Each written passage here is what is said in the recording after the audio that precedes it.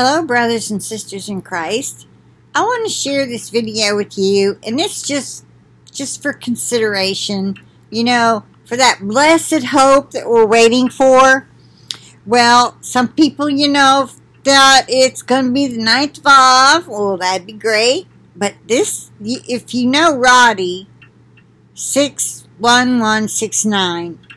Now, this is not a prophecy. This is something that through study he has found out, and maybe some of it he got from others. I don't remember exactly. But he has put together a short video of 10 minutes, 40 seconds for your consideration on the 15th of Av. Why the 15th of Av? What's so special about the 15th of Av? Well, if you don't know, it happens to be Tu B'Av. Have you heard of Tu B'Av? This is equivalent to Valentine's Day in Israel, where it has been actually, what they call it,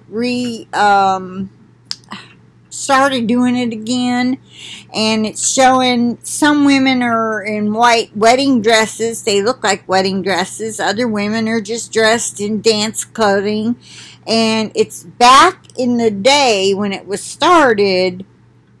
It was single women would go out in the grapevines, in the vineyards, and dance among the new crop, I guess. How did he put it? New fruit. I don't know if you'd equate that to first fruit. He didn't use that term, but he used the word new wine, something like that. Anyway, I just thought it just made me smile. Like, well, maybe that's the day, so if it doesn't happen the 9th of Av, we'll look forward to the 15th, and if it doesn't happen then, it'll be soon after. It can't be much longer, brothers and sisters. Do you think? So much is coming. So much is prophesied. A lot is being leaked. If you saw my video yesterday, the last one I put up, or I think I only put one yesterday, but anyway, it had 3 videos in one. You might want to go back and just look in the description box and click on the link for the 3rd one. And you'll see what I'm talking about, that things are going to get hot and heavy this fall.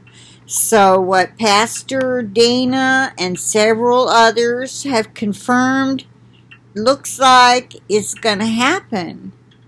So it's not only been leaked from government sources, it's also been prophesied through some of God's messengers. So the rapture, or what some are calling transformation, and I think it's the same thing. We're taken out, the babies and the infirm. I don't know, the infirm, they're going to get brand new bodies. They're going to get brand new minds. They could get in the armor of pearl, as one person dreamed of it, that our armor looks like pearl. I mean, who knows what it'll be made of. But we come back down to help those we actually are coming to harvest the wheat. Okay?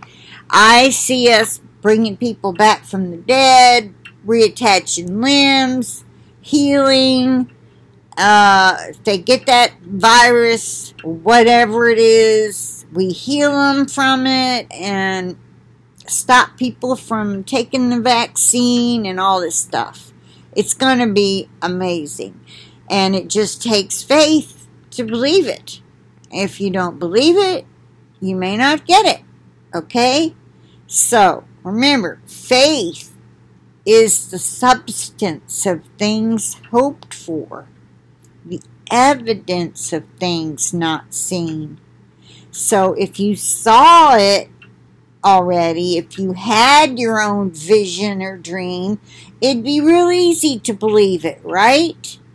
Especially if you saw it in real life. or you had such a vivid vision, it was like being there, it'd be easy to believe. It takes great faith to believe it when you haven't had that. And maybe that's why I haven't had a vision or a dream of any of this. I only dream, my dreams have been personal in nature. And then there was the one about the division of the church where we all started out together, and then there was a dividing, and half the group went this way and half went that way. And then there was another dividing, and half the group, I remember it plainly. And at the very end, there was 3 or 4 of us going one way. Out of all those people that we started out hiking, it was like a church hike group. Went to this park to go hiking. It was kind of like that.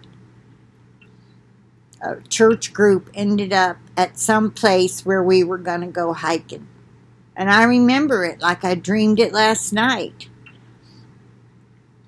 And the other one was when I dreamed before the Supreme Court ruled that homosexuality was going to be allowed to be legally. They could be legally married. I dreamed that I married my old girlfriend from high school, from junior high. Neither one of us are gay. We're both married. We were just doing it because everybody else was doing it. And I remember her dress being like tight-fitting and simple, but down to the ground. And mine was all fluffy and flirty and, you know, the big skirt that goes way out and all ruffly, you know. That's the kind of person she is. That's the kind of person I am.